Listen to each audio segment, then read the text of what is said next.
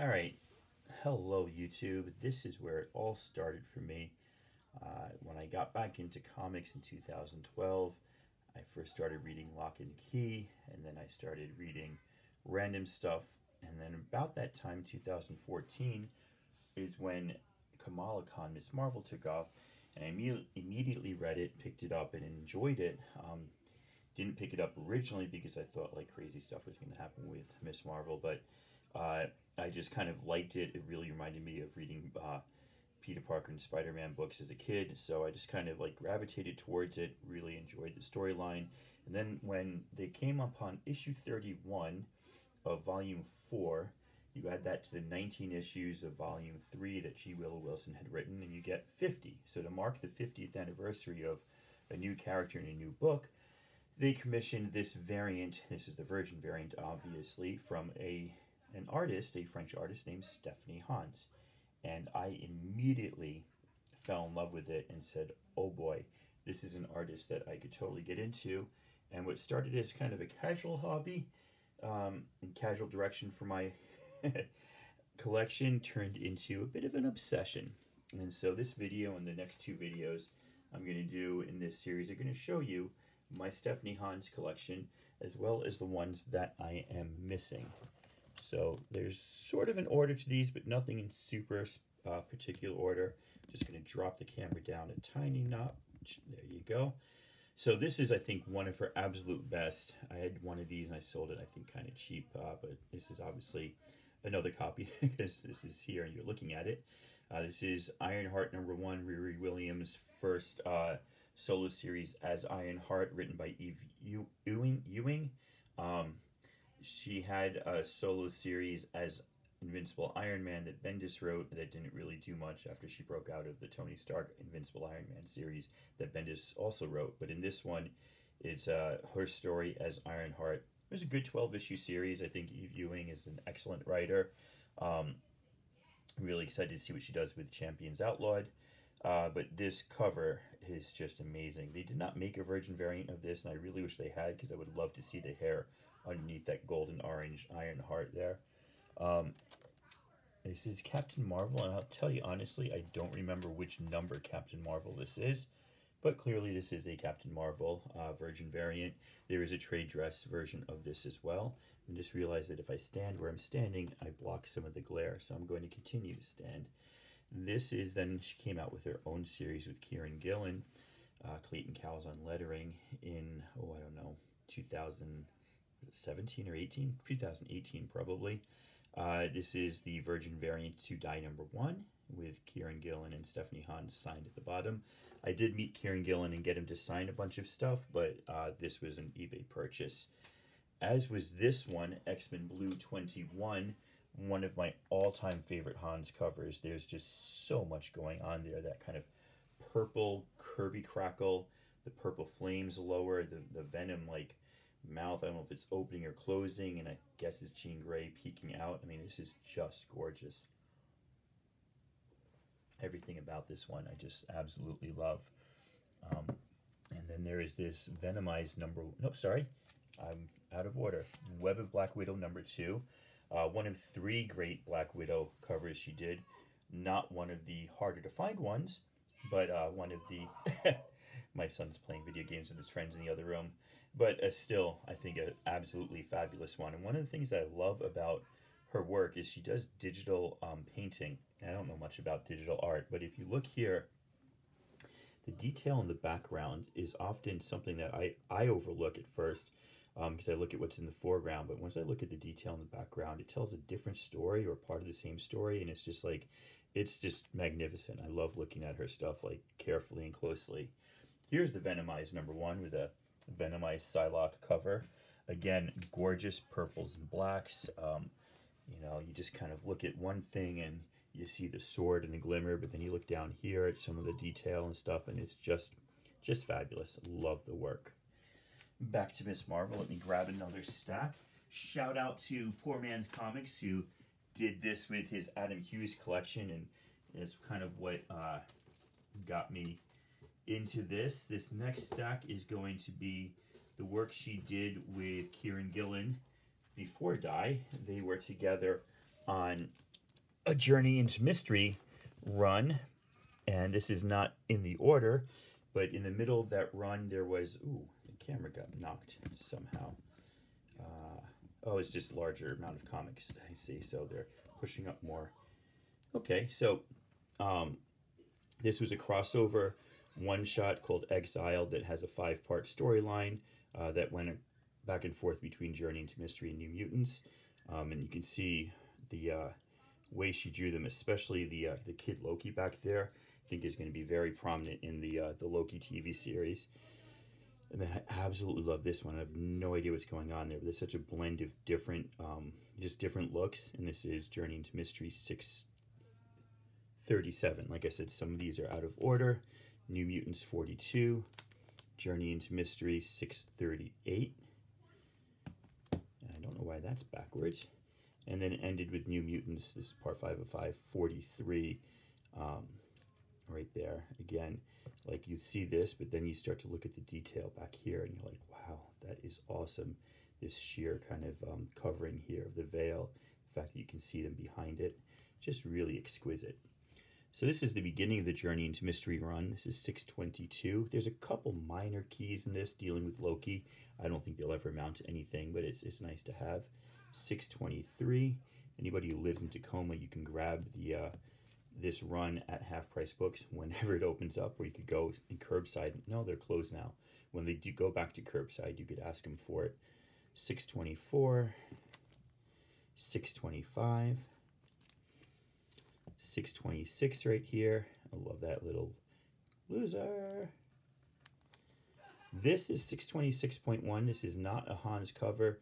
This apparently takes place in between pages 20 and 21 of issue 622. It's like I don't know. I didn't read the whole story, but that's not Hans. This is another one. This guy reminds me of the demon that hangs out in the bar in the TV series Angel from Buffy the Vampire Slayer. Really like that one. 627. 628, 629, 630. I love this Odin cover here. Very cool, telling stories to his children. 631, 632. This is one of the minor keys. And then 633. Now there is a variant to this. I don't know if it's 1 in 50 or what, but it's very, very hard to find. And if you do find it, it's very, very expensive. I believe it's a Venomized variant, and it's one of the Grail books for Hans collectors. Not the Grail book, but one of them. The third part of this series is going to be going over the books that I don't own. 634. There's a bunch of really hard to find ones, then a bunch of easy ones I just haven't picked up yet. 635, 636, and you've seen this before, but I like to have things in order, so I had this when I did the 5-part series at the beginning, and now I've got 637 and 638 here and now, and that brings us to 639, 640, 641, which is another one of my favorite covers. Because if you look down here, it almost looks like a zipper, and then it looks like a mouth. That's not where the thumb is, so it's just hard to tell exactly. I guess that's the thumb up there. Exactly what's going on down here, which is why I love it. 641, 642, and then we skip to 645, and I believe that's intentional. I believe she did not do 43 and 44, if I recall. She skipped those two covers for whatever reason. Here we have Witch Hunter Angela Part 1, and that means I need to grab some more stuff out because this was supposed to be with the next batch. When she did a lot of work, continuing her work with the Norse gods. You've got Witch Hunter Angela Part 1, again, written by Gillen, art by Marguerite Bennett, but Hans... She did some of the art of this, but she did the covers, and Marguerite Sauvage, I guess is lettering. I'm not exactly sure. And then you got issue 2, issue 3, and issue 4. Asgard's Assassins. Why is this backwards? Gosh darn. issue 1. And this is a popular one, about a $10 key. First appearance of her, Angela's lesbian lover, possibly, or something like that. I'm not exactly sure. It hasn't gone down much. I mean, it peaked at like 15, 20, but it's still holding firm at like 10 or 12 on most lists. So if you see this one for cheap, you could pick it up. There's issue 2. Angela's bosom became more prodigious, apparently, from the Journey into Mystery series. This is one of my favorites right here. Issue number 4. I love that reflection. There's a later one with Scourge where the reflection's really cool. Issue 5. Looks like Gamora's eating the sword down there. Issue 6. Love the red. This is her favorite color. Stephanie Hans will always joke about reds, and if she doesn't do red for a while, she'll joke about getting back to red at some point soon. Now, there's at least three covers for issue 1 in the Queen of Hell series. One of them is by Julian Tedesco, the regular one. One of them is an Annie Wu variant that's really, really cool, and I own both of those because Hans does the interiors. But the one that she did the cover for is a 1 in 25, and it's a little bit harder to find, a little bit more expensive. I haven't gotten around to purchasing that one yet. And again, I love this. Like, your eye is drawn to this in the center, but then when you look down here, you see these spikes. It's so freaking cool. I don't know if I mentioned this at the beginning. This is my Stephanie Hans cover collection.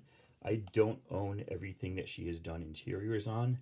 I own a few that she's done interiors on that she hasn't done covers. But if she's done the cover, I own it about at least 90% of them. There's issue 4, Queen of Hell. Issue 5, she did not do the cover for Queen of Hell issue 6. And there is Angela, Queen of Hell, issue 7. Moving along, you might have heard of this comic book called Die. I have. Happens to be my favorite book on the market right now. And its funny thing is, I realized as I was going through my collection that I'm actually missing one. One that I've owned multiple copies of and sold multiple times. I realized I didn't have the one I need, so we'll get up to that in a minute. But here is Die number 1, signed by Kieran Gillen and remarked by him with a little dice. I didn't get it witnessed. I don't care. That's not what I'm about or why I'm here. I just liked meeting the artist, or the writer in this case, and getting it signed. So there's Die issue 1. There's Die issue 1 second printing, again signed by Kieran Gillen. There's Die issue 1 third printing. There is Die issue 1. This is the Virgin variant of the 4th printing. That is, oh, that's the 5th printing. I think I have an extra one in here. That's the Virgin variant of the 5th printing, apparently. And this is also the 5th printing. So I'm missing the 4th printing regular, not the 4th printing Virgin variant. So I'm actually missing the 4th printing of Die number 1, which is really funny, considering I'm such a fanatic and I collect so much and I have so much of them. Just trying to tilt this a little bit because my camera likes to play games with me. Here we go. We've got Die number 2. This is Chuck, and I love the fact that if you look at this, it looks like the brass knuckles are connected to the vape pen, which just to me is like he's got a bong or something connected to brass knuckles. It's just insanely weird, and it is very much Chuck. This is the 2nd printing of number 2, totally different cover. In the beginning, they did a lot of different covers for some of the alternate printings, and then towards the end, and also for the first one, the alternate printings were kind of similar. Here is the 3rd printing, which is just a different color scheme from the 2nd printing. Here is the Virgin variant for, I think, the 4th printing, or maybe the 3rd printing, but it's the exact same, just a Virgin variant. You know, to get the exact same comic, you'd have to be a sucker or just, you know, a fanatic, and I guess I fill those categories quite well, and I don't mind. Let's see, it might be too large of a stack here. Yeah, and there was the fourth printing, which again is just the same. Didn't show you that one yet. So here we go with die number 3. This is Matt, the Grief Knight. Not one of my favorite covers, or one of the few covers that I don't love. Might be a nicer way to put it. Here is the, does it say second printing? Yeah, I can't read. Second printing. This is a character, not one of the main characters, but integral part of this issue. Really, this was the issue where you realized you were in something different altogether, and it was just gut-wrenching. And I don't say that about comic books often, but yeah, this was a gut-wrenching issue. Here's the third printing. Here's the Virgin variant of the third printing, if you start to notice the theme.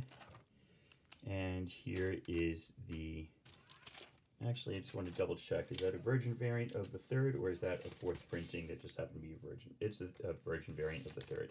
Just making sure. I don't think there was a fourth printing for number 3, but we'll see if I was wrong. There's number 4. There's another copy of number 4 that shouldn't be in there. There's the second printing of number 4. This is showing Angela, who is the sister of Ash, who's the kind of like leader or the head of the gang. There's the third printing. And then we come up to issue 5. This is Isabel, who's one of my favorite characters, but is not one of my favorite covers. Just kind of too dark, yet her weapon is phenomenal. Just phenomenal. Moving along, they came out with a Virgin variant to issue 6. This was the second arc, so to celebrate the second arc, they came out with the Virgin variant from Rad Raptor Comics. This is number 51 out of 500, and this is 100 out of 500. And then there's the regular printing, and then there is the second printing of number 6. After 6, people got their orders straight. Either they dropped it or they picked it up if they wanted it, and they don't have anything beyond first printings for 7, 8, 9, 10, which my wallet is very thankful for. Don't know that I love that one as much as I love everything, but again, once you start looking at the detail that your eye is not first drawn to, you start to go, wow, this one I love.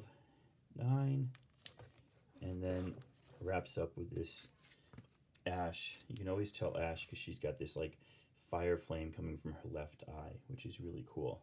So that is less than half of my collection, but that is either the wall books or the Gillen kind of Norse mythology / die books. And I will be back with another video with a whole different set of books in a little bit.